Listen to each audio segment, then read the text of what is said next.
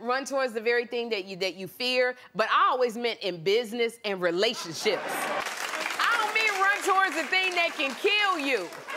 So when I say run towards the things that scares you, you know, it might break your heart, it might break your bank, but it's not gonna break your neck. This literally scared me so bad because I remember when I was doing The View, I went to Costa Rica and I zip-lined in Costa Rica and it was above the jungle. I asked those employees 100 questions in Spanish and I don't even know Spanish. Can you tug on the rope if something happened? Is somebody gonna be in the front? Is somebody gonna be in behind me? What's the weight limit? I told them employees, I said, look at me and be truthful. Is that rope gonna hold me when I'm zip-lining?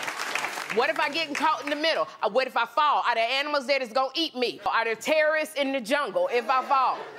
By the time I got done asking all them questions in broken Spanish, they was like, Senora, no, please don't write. Please, no, go, just go.